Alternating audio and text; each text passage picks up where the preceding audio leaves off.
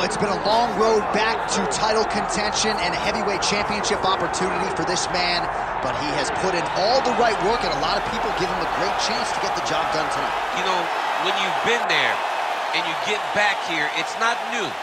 There are a lot of things that are familiar, but how do you change the result?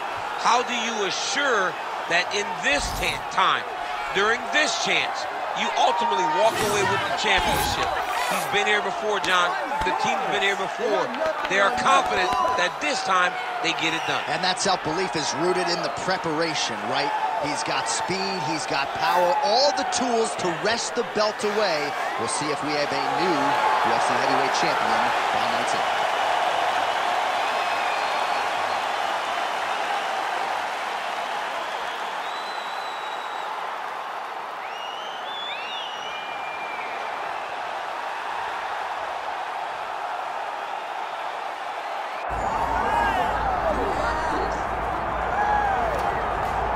All right, folks, here we go. Undisputed UFC heavyweight championship fight, and all eyes are on the incumbent as he makes the walk here tonight, and he's enjoying every moment of it. Huge title defense beckons for him tonight. John, he loves where he stands in the sport.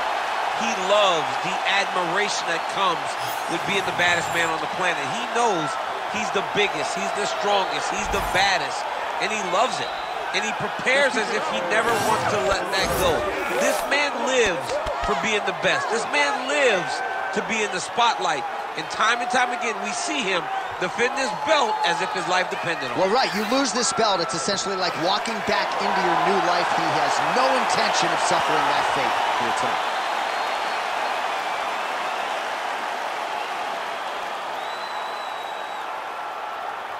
And now let's get you our tale of the tape for this heavyweight championship fight.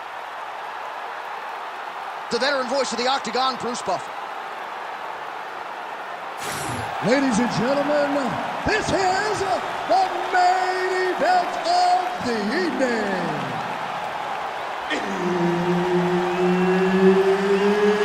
It's time! 5 rounds for the undisputed UFC Heavyweight Championship of the world. Introducing first, fighting out of the blue corner, presenting the challenger, Joe Body Bag Parker.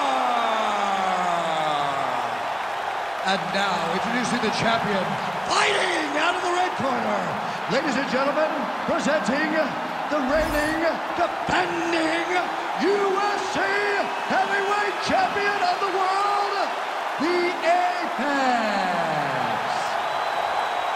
Herb Dean, our referee for this one. Ready.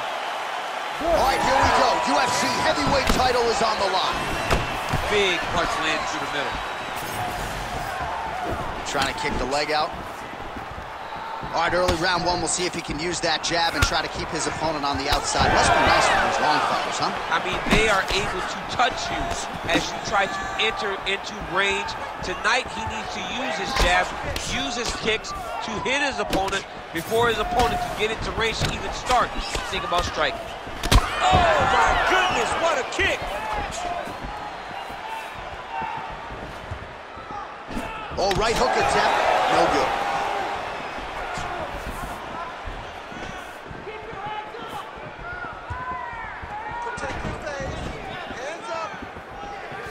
Oh, there's that patented leg kick. All right, so we have got a full-on brawl to start this fight. Any concern that these guys might burn themselves out? Oh, they're going to exhaust themselves. So we may as well enjoy it right now, because come the third round, regardless of the weight class, they're going to look like 2 tired heavyweights in the middle of the octagon.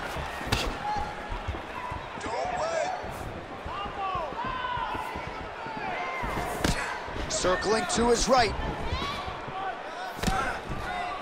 Nice job blocking that punch. Jeez, you can hear that. And he caught the kick. We'll see what he can do with it. Goes to the body there.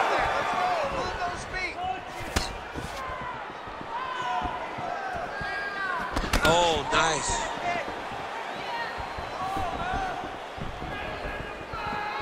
That is a clean strike, and it gets right through the guard. Just over 3 minutes to go, round one. Left-right combo is good.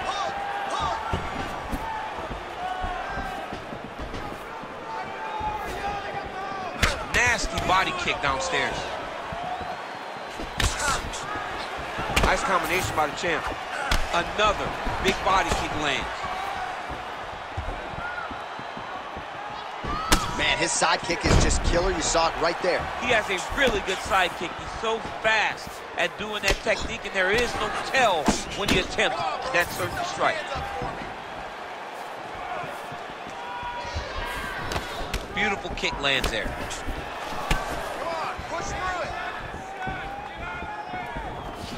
Oh, that is a furious inside leg kick. You ever taken like a 5-finger to the inside of your leg? That don't feel good. Never mind a kick like that. Slapping your leg hurts. Well-disguised hip toss there to get his opponent down. And he is back up to his feet. Under 2 minutes to go here in round one.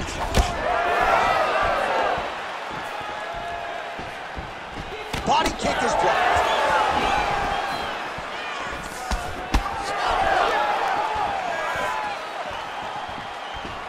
Nice straight right lands.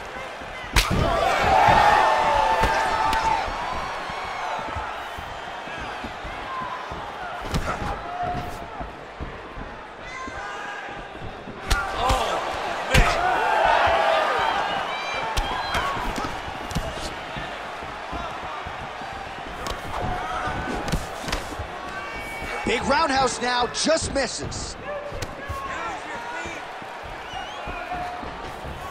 Looked like it did stun him a little bit.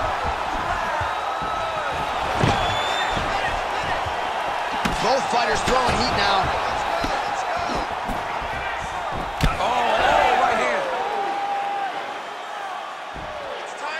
All right, well, good news is he rocked him. Bad news is he wasn't able to finish the job, and now his opponent's back on the fight. I mean, you don't get those opportunities very often. You got to take full advantage of them when they're presented to you. Again, going back to the jab just out of range. Well, he continues to do a nice job here defensively, protecting his head, raising the guard, and really frustrating the offensive fighter a little bit. Lesson one in boxing class, hands up, chin down. Oh, beautiful straight right hand. 20 seconds left. Well, he's been good tonight, but he missed with that one. Seconds winding down in the opening round.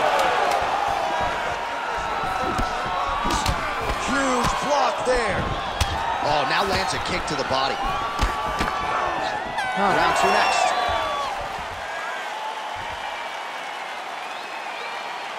You need to relax a little bit. You're throwing those leg kicks, but you're not timing them properly. You have to work behind our jab. The jab is going to set up those kicks.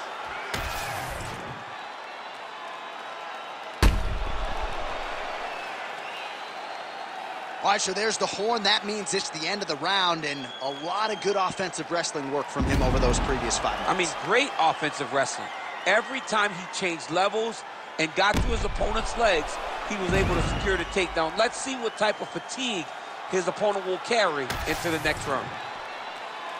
You ready to fight? Ready. Round two is underway. All right, here we go with our next round. Lot to be happy about in that previous round. He was attacking the head at will, and until his opponent adjusts, might as well go back to it. There was no negative to him headhunting. Most times the coaches yell, don't headhunt, don't headhunt. I'm yelling headhunt if I'm his corner, because every time he's thrown, he's landed. So he's really starting to put together some significant body shots here. These are going to take their toll as this fight goes on.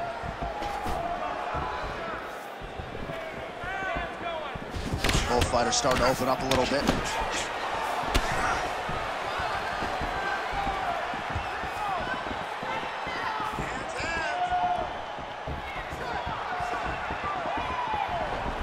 Fighter lands a kick to the leg now, and a pretty good one at that.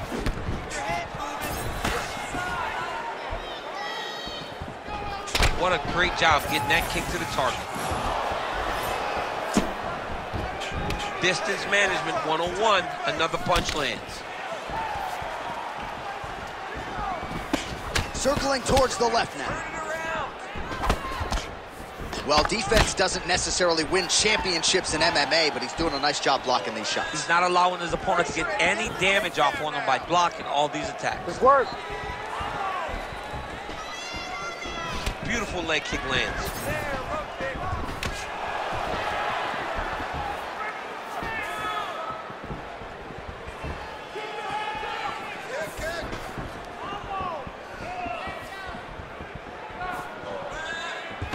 Oh, he lands another strike to the body. He just continues to punish his opponent's midsection here in this round.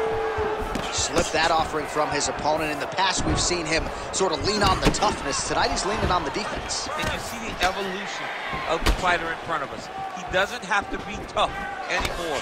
The more he can slip strikes, the longer he can prolong his career. And a nice job at least staying upright on that.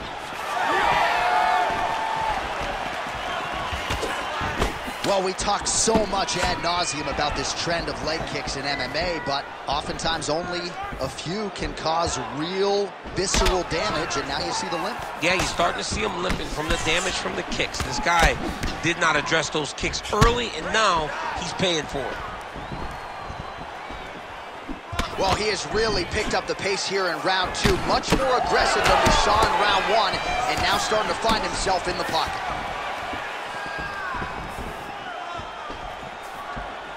Just over 2 minutes now to go. Best punch in the game. Beautiful jab. Whoa!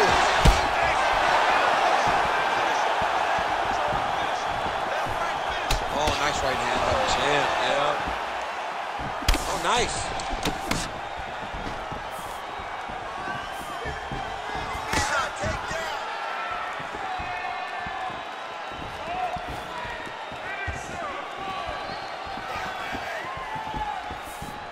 Work, guys. Come on. He missed with that jab attempt.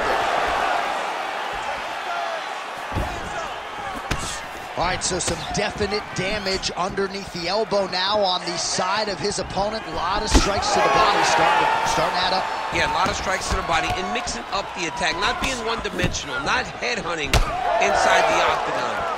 I think he has fought beautifully right now, and it's starting to show itself.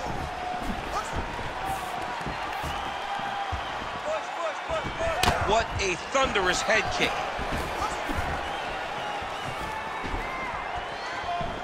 Under a minute now to go in this one.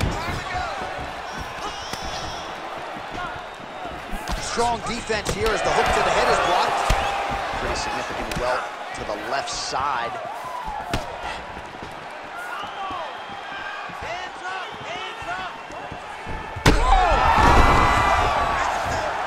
He's hurt bad.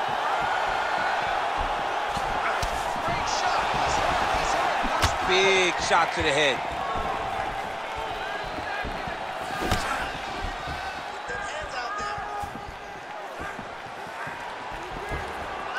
Under 20 seconds now to go. Oh, he has landed a high volume of strikes in this round and really hasn't let up when it comes to his aggressiveness. The striking has been on point every step of the way. Careful to not gas out, but you gotta like the output here down the stretch. 10 minutes in the books. All right, that's the end of the round. Clearly a cut sustained there on his forehead, courtesy of that strike, so the cut man will have to close that up and try to prevent it from becoming an issue here as this fight moves forward. All right, so there is the horn. At times in that previous round, I didn't think we'd get here after that head kick nearly had him out of there. It was a good round leading up to that, but when you take a head kick like that, when your opponent gets your entire body into that kick, usually the night's over. Very tough to still be standing, but he can't take many more like that.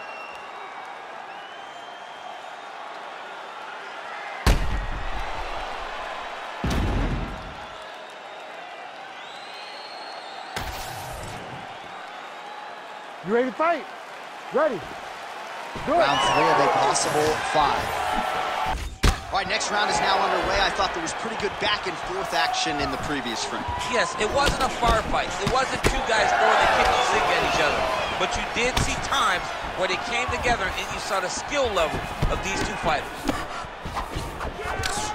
Well, he hasn't really showed any signs of slowing down tonight. He continues to connect on a high volume of strikes here. Big power shot there. Well, confidence is high. I repeat, confidence is high. And I got to think when you knock a fighter down in the previous round, that's going to think you can do it again. I mean, confidence is key in anything you do in regards to fighting. So, for him to secure that knockdown early, he has to feel good going forward. Oh, nice counter jab to snap the head back. Huge kick right there. Don't want to take too many more of those.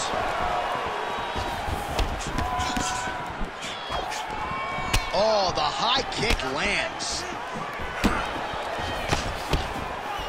Oh, that one landed, yep. Well, he continues to do a nice job here defensively, protecting the head and sort of maybe letting his opponent gas out a little bit with all the volume. His opponent sees the target, but he can't get to the target. So he'll continue to throw, and he'll continue to wear on his own gas tank. Oh, lands another beautiful strike to the body, really starting to connect at will when it comes to working the body, and especially effective doing it later in this fight. Didn't see a lot of that from him in the earlier rounds. Whiffs on the straight right hand.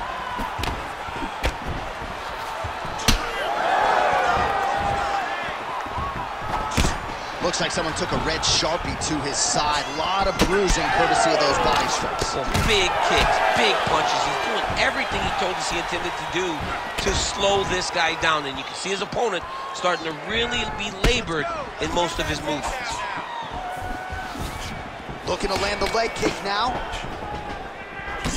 All right, seems as though his sole focus is attacking that cut. And man, it's getting bad now. A lot of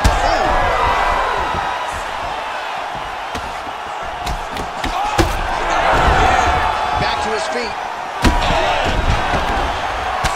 Oh, this could be over soon.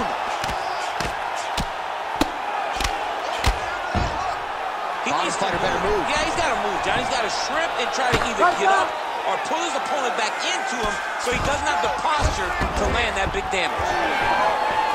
And he switches his stance yet again. Oh, he's really starting to apply pressure on his opponent here. Different approach here in the last couple rounds.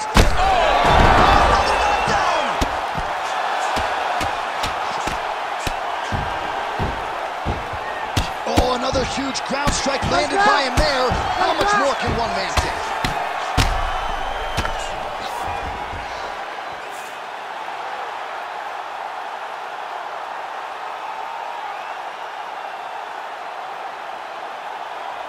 All right, let's get you some replays now. Certainly a lot for our replay guys to work with in the truck. This was a clinic tonight in terms of mixed martial arts acumen in every realm of the game. And once he got to the top, he started to land brutal ground and pound until the fight was called off.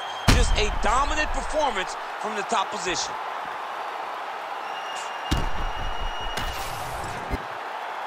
All right, the official decision is in. It resides with Bruce Buffer. Ladies and gentlemen, referee Herb Dean has called a stop to this contest at 3 minutes, 9 seconds of round number 3. Declaring the winner by knockout and still the undisputed UFC heavyweight champion of the world, the Apex. And still the baddest man on the planet. I know you haven't retired yet, but I don't necessarily want to see you share the octagon with that monster. I mean, this dude is